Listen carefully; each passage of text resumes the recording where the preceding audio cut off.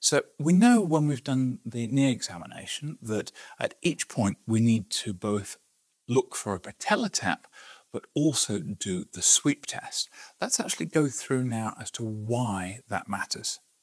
In terms of doing any assessment for an effusion in the knee, you've normally got about 2 mils or less of synovial fluid within the joint. However, if we get a synovitis, such as an inflammatory joint problem like rheumatoid arthritis, we can get an increased fluid production in the knee. So that might result in maybe 5 mils of fluid within the knee. That may become detectable with a patella tap. If we get even more fluid within the knee, such as, for example, a hemarthrosis, then that may become detectable with the sweep test, because it's all about different levels of fluid within the knee. So to begin that, we're obviously going to gel our hands and then gain a consent. My name is Dr. Gill. Could I please confirm your name and date of birth? Super, thank you. So which knee is the one you have a problem with at the moment? Super. So we're going to get the patient to expose their knees for me. And we're going to start off looking for asymmetry. So it's the difference between one knee or the other. We know that the left one is more uncomfortable than the other, so we're going to start on the opposite side. So can't see any issues. So for the patella tap, I'm going to milk down and then coming up, and I'm going to tap with my thumb like so.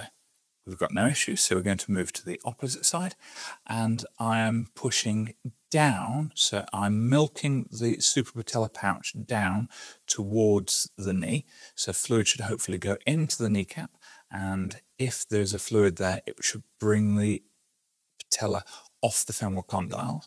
I'm coming up with my other hand, and I'm tapping down on the patella. Now, when I do with the pressure removed, when I do press on the patella, there's an element of movement at the patella.